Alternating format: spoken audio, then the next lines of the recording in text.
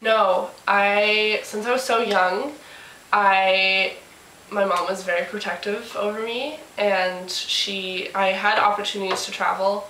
An agency wanted to sign me for Tokyo, and I really, really, really wanted to go. Like, that was one of my dreams to model and travel.